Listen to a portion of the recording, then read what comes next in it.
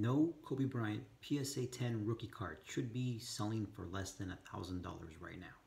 And I'll explain why.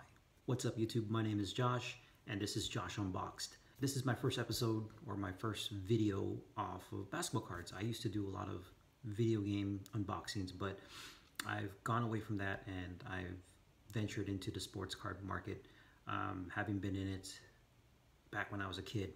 But let me explain why I think that no Kobe Bryant PSA 10 rookie card should be selling for less than $1,000 right now.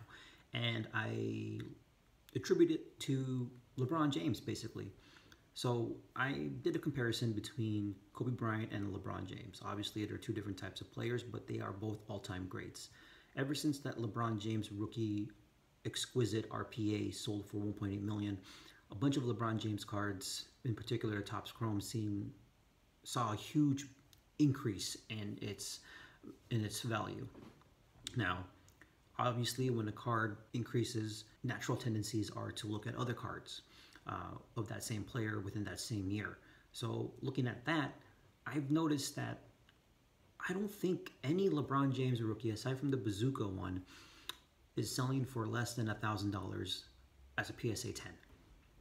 Now, I'm applying that same logic to Kobe Bryant, who is an all-time great, 5 championships, one hell of a player, and one that unfortunately passed away untimely.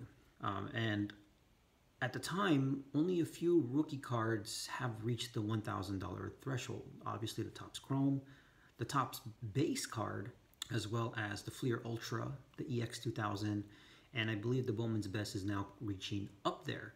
And using this type of logic, I feel that no other rookie of Kobe Bryant should be going for less than $1,000 PSA 10. So why do I think that? And it's mainly because of LeBron James and also Michael Jordan. So in the basketball card market, I feel there are a few niches. You know, there's the Michael Jordan market. You know, we have a bunch of people who collect Michael Jordan back from the 90s. And then we have the LeBron James market of the people who collected in the 2000s.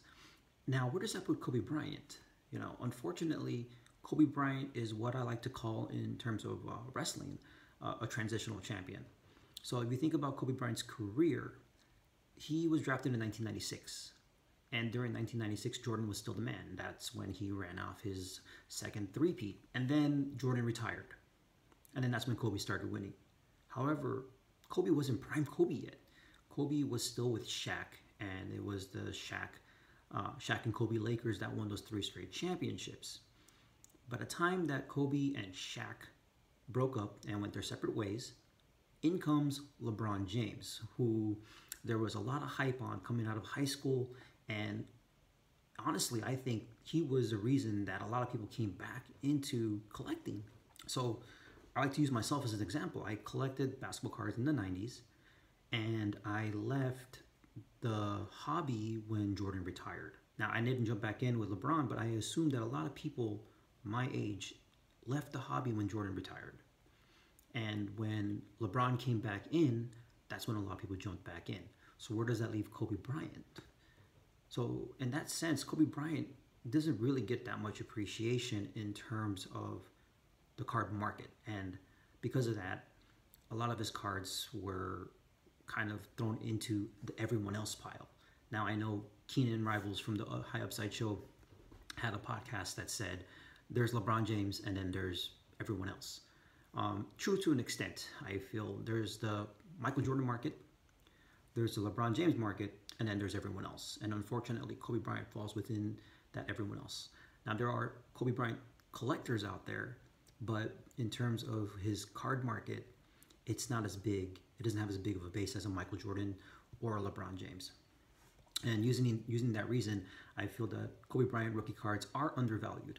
And that's why I come out saying that no Kobe Bryant rookie PSA 10 should be going for less than $1,000, because I feel that those cards should be sold at $1,000 when we make the comparisons to guys like Jordan and LeBron James.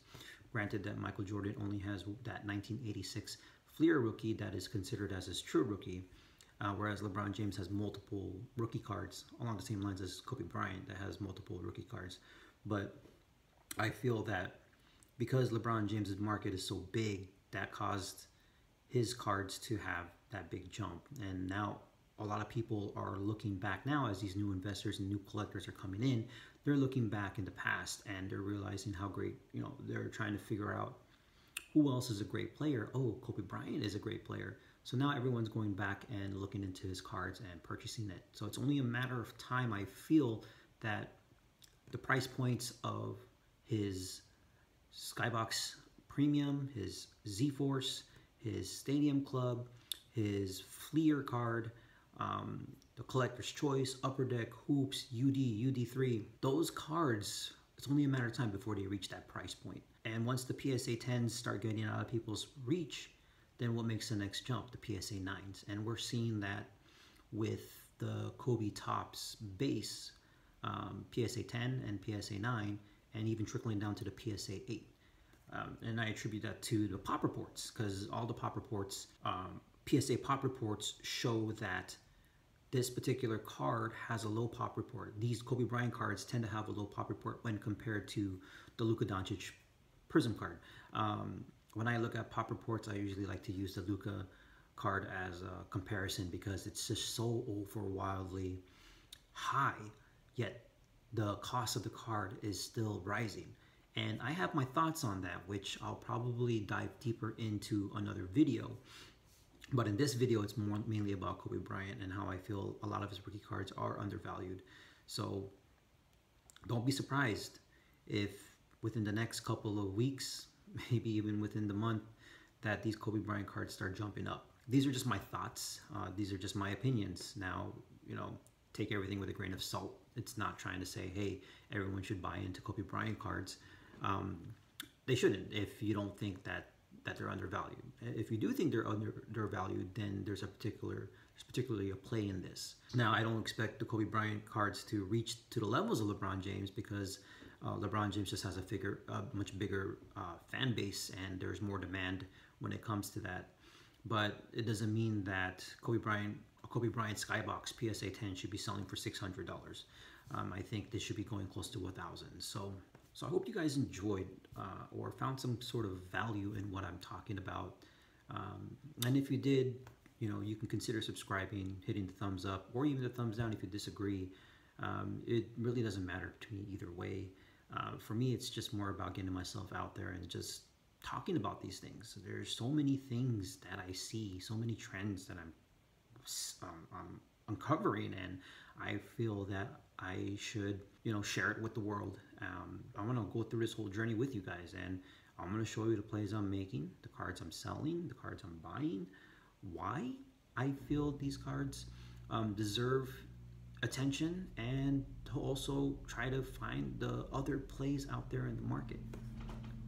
So with that being said, my name is Josh, and this is Josh Unboxed, and this is my basketball card talk. So if you're a former subscriber to my video because you've been watching my video game unboxings, then sad to say, we're going in a different direction, and you might want to consider unsubscribing because most likely the information that I'm going to be presenting moving forward probably won't apply to you. Now, if you're a new investor, new collector into the sports card market, I hope to provide some value to you guys, and hopefully you're able to learn. I'm using everything as a learning experience. I just submitted one of my first PSA submissions not too long ago, and I didn't do so well, and it's a learning process. So everything's all learning. You can't succeed unless you fail. So hey, here I am putting myself out. Hopefully I'm providing value, and with that being said, my name is Josh. This is Josh Unboxed, and I'll see you guys on the next video. Later.